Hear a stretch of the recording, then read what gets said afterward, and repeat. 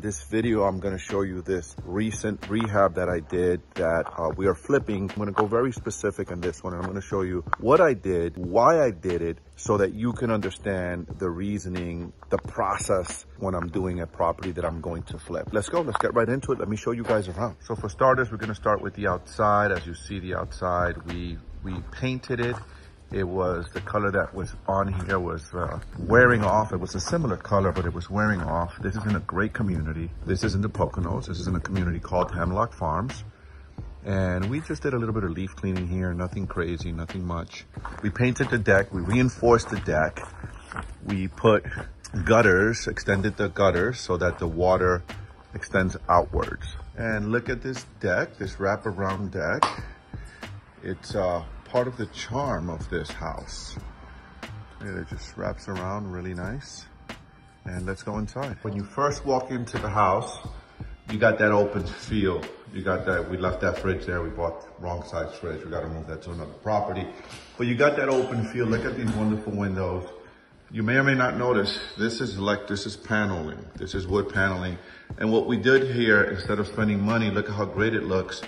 Spending extra money, the paneling was sound. Our painter took and painted it. So we didn't have to spend extra money. We kept the fireplace, we painted it really nice, brought it back to life. Here's the kitchen. So for the most part, in kitchens, we don't put granite for the most part, but I'm gonna explain to you what I did in this kitchen and why we did it in this kitchen.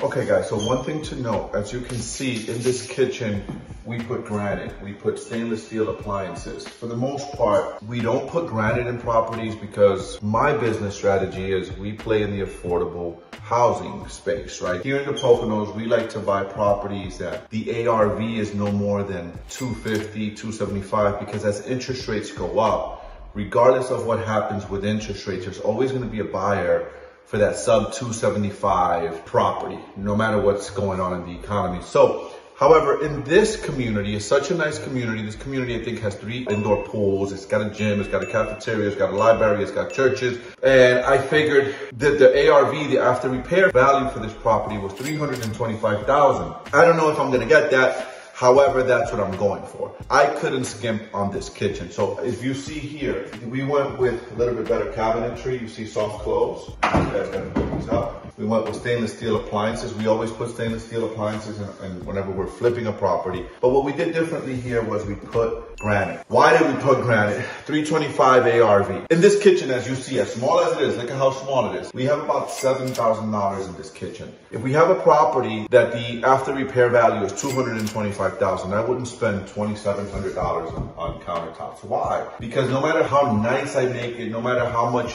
more granite I put, it's not gonna make a difference in my sale profits, right? That property, that 150, 180, 200, $250,000 property is more of a starter home property, and it doesn't require me to put granite into it. Now, when I'm doing those properties, I put laminate, I'll put something nice. I'll put maybe the butcher block, I think is what they call them, the butcher block countertops we'll put in there, but we won't have to put this or quartz. Sometimes we put quartz in them. We don't put this type of material, this type of grade into those properties because it just doesn't make any sense. To add more higher end finishes, we're not gonna get the return. Remember, the name of the game is, as an investor, what's the least amount of money I have to put into this property? Make it nice, make it clean, make it safe to get the maximum return on the sale. I don't consider this real estate investing. This is just a job. This is just a high paying job. Real estate investing for me, my definition of real estate investing is when you're buying a property and you're holding it long term and you have all of the other perks that come along with renting a property, like depreciation and all that good stuff. This is fun. This makes good money. It is providing a service. Let me show you the rest of this crib.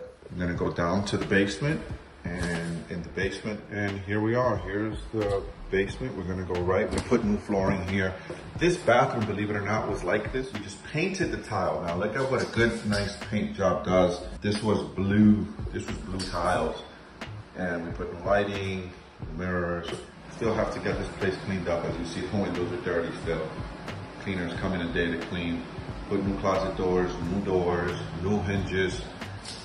You add these to every flip. Anytime you do a flip, we put new hardware.